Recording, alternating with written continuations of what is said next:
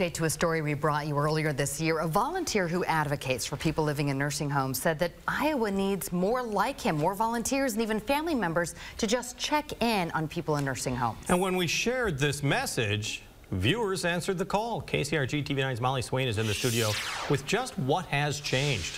It's viewers answering the call. There are 9 employees who work on the local level and until recently 50 volunteers who monitor the care of hundreds of people in nursing homes and care facilities in Iowa. After our story aired, more volunteers stepped up, but Iowa's nursing homes can use even more.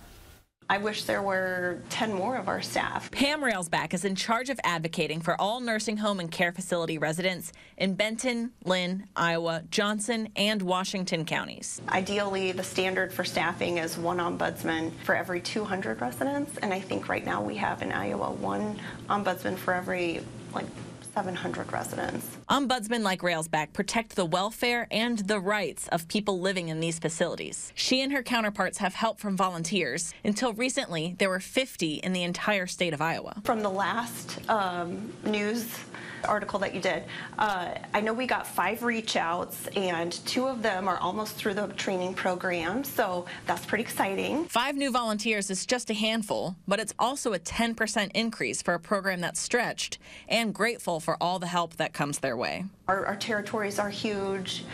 It's hard for us to be everywhere, so really having that volunteer program and people available to be assigned, it's great to have people to support the residents.